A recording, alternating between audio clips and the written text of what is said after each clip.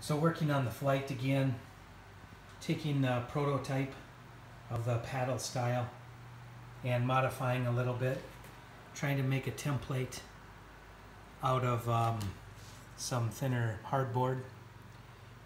I'll make a template out of this, and then I'll be able to rough cut it and then use some double-sided tape and run it through the router. I'll get this router bit. I picked up this router bit the other day. It's a Freud.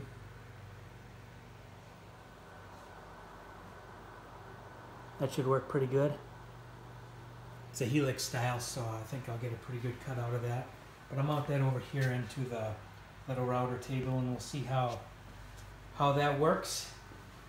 Well, we just made a few modifications, tapering off the handle a little bit in the end here, just kind of making a swooping curve there instead of having just a rounded end, more of a fishtail kind of, and then not having such a strong curve at this end and at this end, making just a lot more gradual than it was.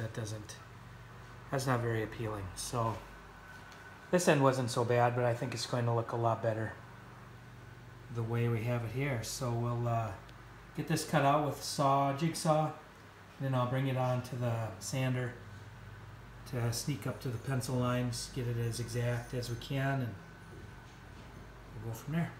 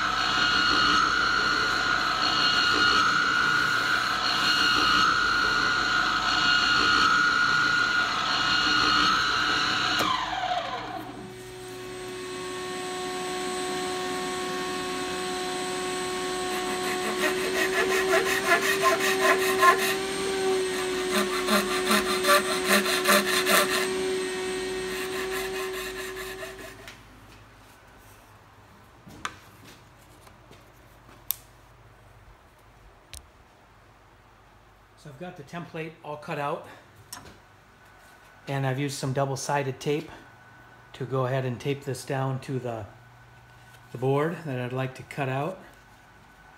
And I'm going to use a flush bit.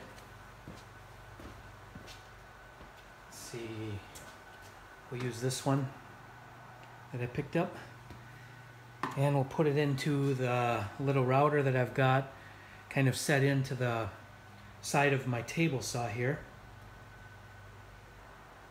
The one wing here works out great for a little router table. So let's go ahead and put that bit into this one.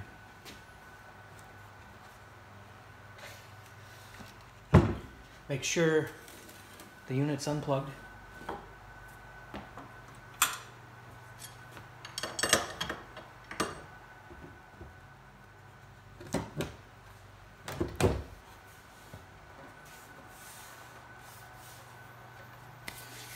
Okay, so now I've got to adjust the height. So my bearing will run right along the hardboard.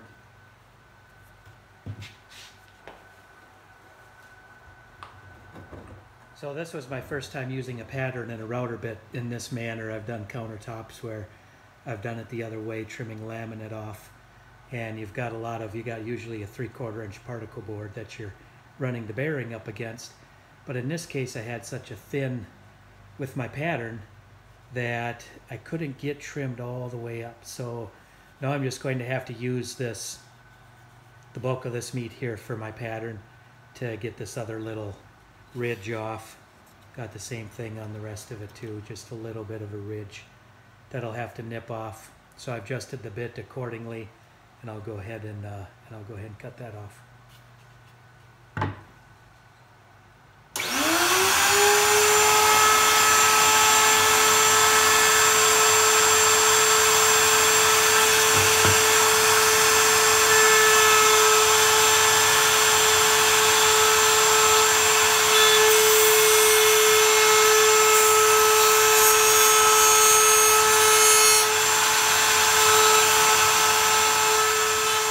Everything up nice and flush, get everything sanded up here, and then we'll see what I was trying to leave this kind of a natural edge, but came around the corner a little bit, so I think I'll just end up sanding that a little bit. I'll sand this edge.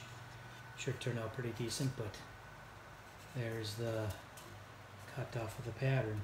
I had just a little bit of fine tuning to do. The pattern wasn't exactly a mirror image both ways. I did the best I could, but I was off a little bit, so flipped it over, and I've got it's much closer now. I noticed when I had pulled it off of the router that these weren't exactly mirror images of each other, but now they are much closer. I can hit this with the sander and drill my holes for the glasses, and should be looking pretty good. So I divided out the cup spacing just by using a cup on the board, and I used a compass to get the critical spacing between them. I just drew a center line down the middle of the board, and then I got the compass to get my center marks from center to center, and then swung an arc on each one, and that's how I got the equal spacing for each one. And then I loaded the Forstner bit up into the little drill press that I have here, and then just made sure that I stopped. It's probably about 3/16, I'm guessing, the depth that I went, just enough to hold the glasses in there nice, and they're pretty snug. So that's that. This finished up, so I kind of left out a few bits of the process, but went ahead and painted around the edge, and then gave a dark stain on the wood. And then those are the glasses.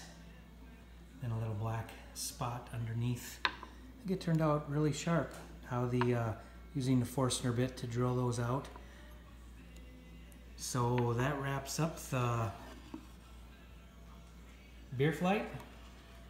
And thank you for watching.